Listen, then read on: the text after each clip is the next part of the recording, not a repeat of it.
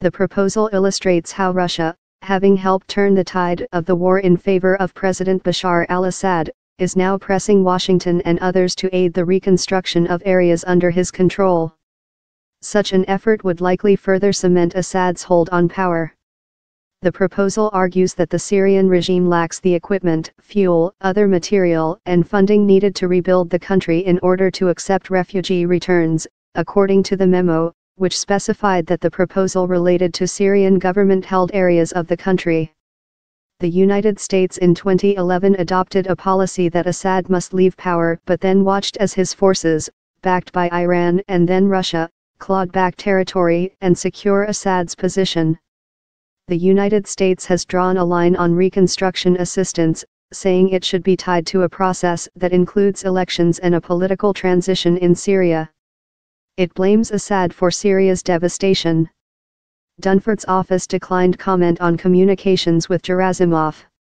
The Kremlin and Russia's defense ministry did not immediately respond to a request for comment.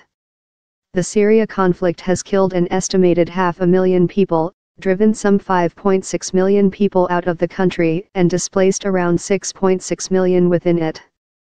Most of those who have fled are from the Sunni Muslim majority, and it is unclear whether Assad's Alawite-dominated government will allow all to return freely, or whether they would want to.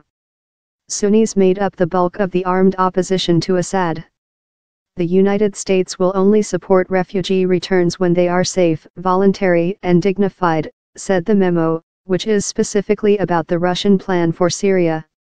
Rebuilding Syria will also be a massive effort, costing at least $250 billion, according one UN estimate. Some U.S. officials believe Syria's dependence on the international community for reconstruction, along with the presence of U.S. and forces in part of Syria, gives Washington leverage as diplomats push for a negotiated end to the war. Military Channel The exchange offered a rare glimpse into the military communications channel between Moscow and Washington, one that Dunford himself has fiercely sought to keep private.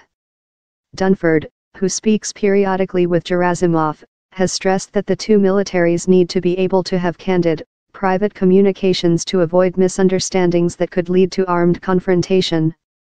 But it was unclear how reconstruction and refugees fit into military-to-military communications. Gerasimov's letter suggests that channel is also being used by Moscow to broach non-military matters. President Donald Trump and Russian President Vladimir Putin discussed Syria and the issue of refugees at their July 16 summit in Helsinki.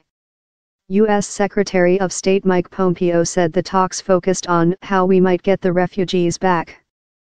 But U.S. Defense Secretary Jim Mattis said last week no policy changes came out of the summit. The U.S. government memo explicitly said the Russian proposal was not an outcome of the Trump-Putin talks, but cautioned that Russian officials were trying to present it differently.